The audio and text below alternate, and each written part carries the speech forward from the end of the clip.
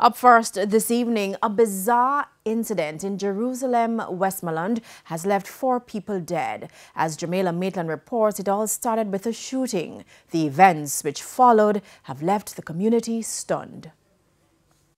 What was supposed to be a get-together for family and friends after a grave digging Sunday turned deadly in the usually quiet farming community of Jerusalem Mountain in Westmoreland. 4 people were killed and another is in hospital with serious injuries.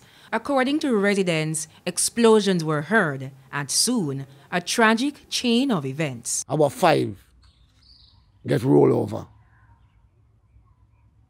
And when he roll over and go down in the gully and stuck the vehicle, which me myself I want to lick him. Because I say you shouldn't do that because we community this, we should not run in it like that. Frantic, residents ran to see what had happened. And then we realized that they didn't shoot him. So I want to know why they shoot him, you know.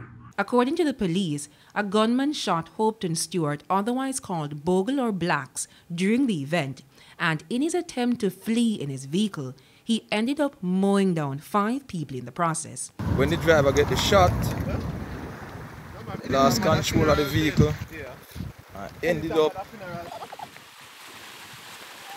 right down here in that cane field.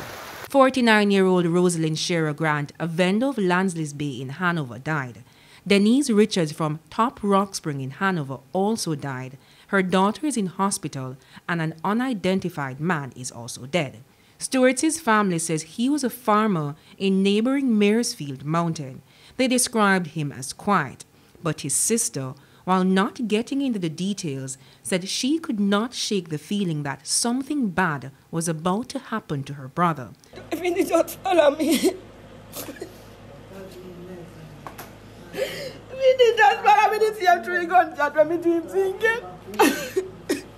Stewart's elderly mother could barely speak.